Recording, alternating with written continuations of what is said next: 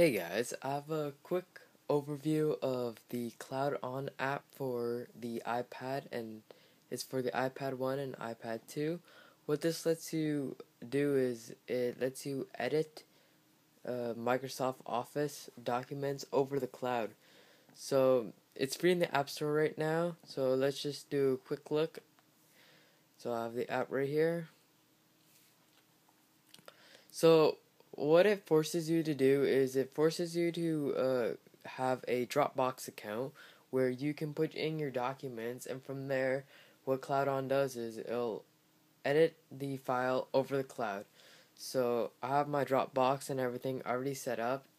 Once you first launch the application, you'll go through a setup screen where you have to put in your credentials, like your email and your name and stuff like that, sign up for a Dropbox account. So as you can see, I have nothing in my Dropbox. You can put it in a document and start editing it, but for this, I'll make a new document so you can have Microsoft Word, Microsoft Excel, and Microsoft PowerPoint. So let's start a new Word document. So you need to type in the document name, and it'll be saved right to your Dropbox. So let's call this test and new document. So it opens just like Word 2010. So it opens just like that. You can scroll up and down.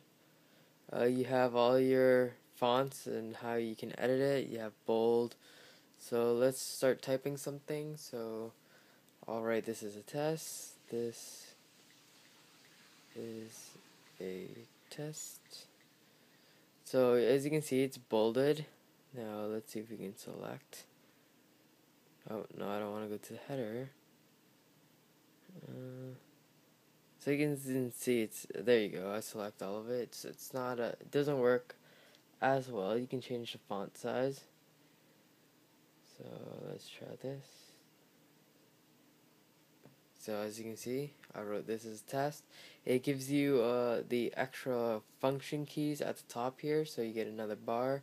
So let's hide the keyboard. So you can see it works pretty good.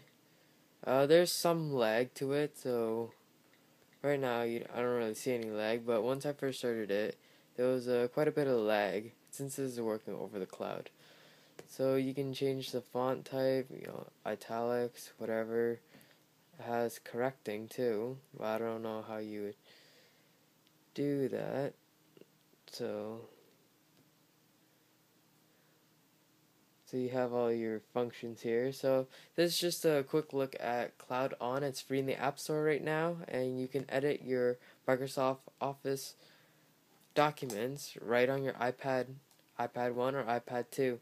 So this is a pretty good alternative here if you just need to edit your documents on the go and you want to use your iPad. You should get this.